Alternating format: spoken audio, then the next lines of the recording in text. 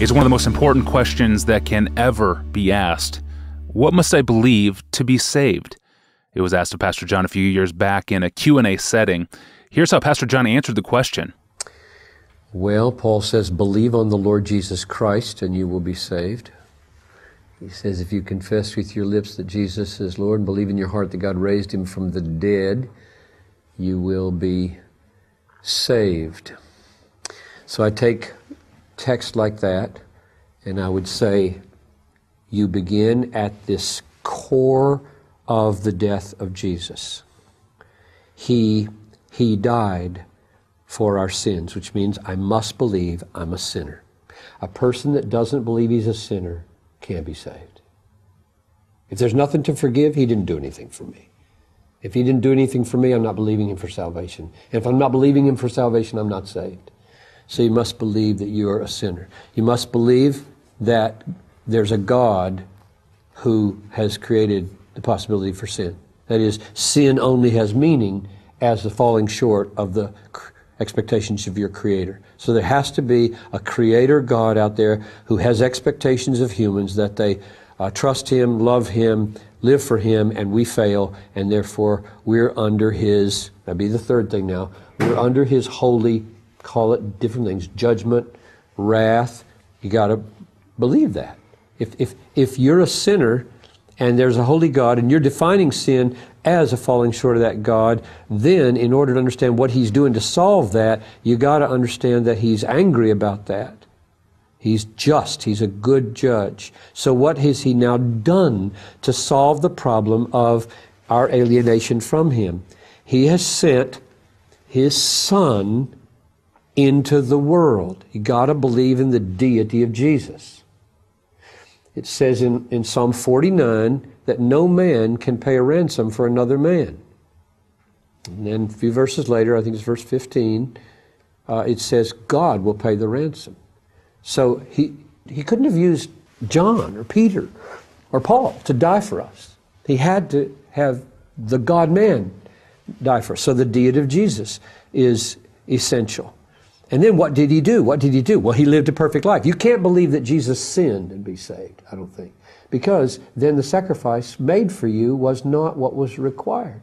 And you're not believing in what God did for you. So He's a sinless Son of God, and now He gives Himself up to die in my place. So the substitutional dimension of the death of Christ for my sins. And there's lots of ways to talk about that in the Bible. And I think you can be very confused about some of those and be saved.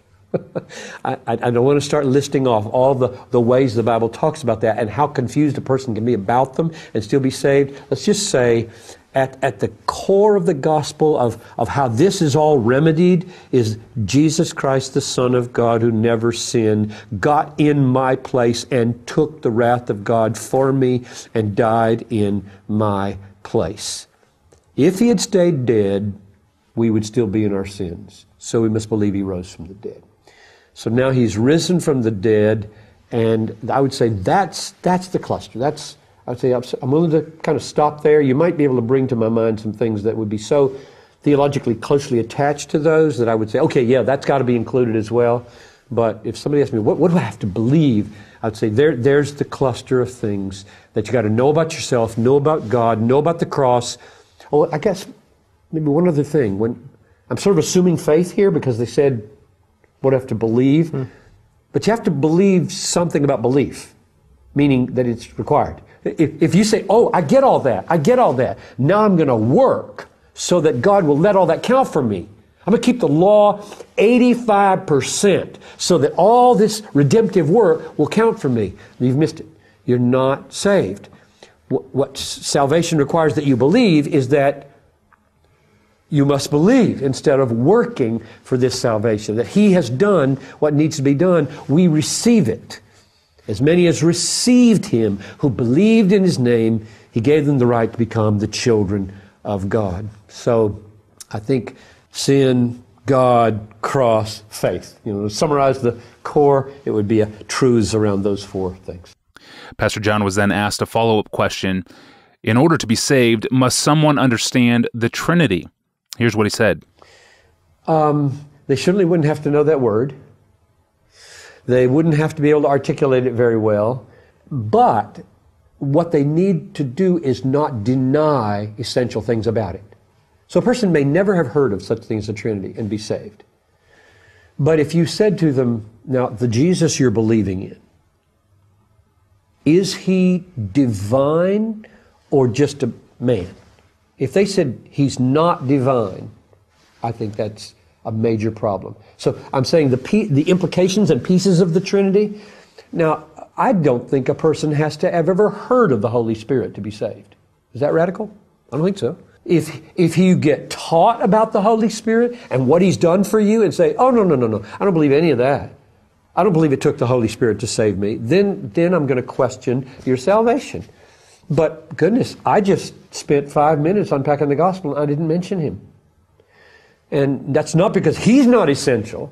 We would never believe without him. But because I think knowing the details of how God got you to believe is not essential. But denying it once you know it would undermine essential things. That was Pastor John answering questions a few years ago. And as a follow-up to this very important discussion, see episode number 60, Is Jesus the Only Way to Be Saved? You can find that episode and over 300 others in the free Ask Pastor John apps for the iPhone and Android. And be sure you update your app to get all the new features that make it really easy to search and browse all those episodes. We return tomorrow to hear Pastor John's concerns for this movement we call New Calvinism. I'm your host, Tony Reinke. We'll see you tomorrow.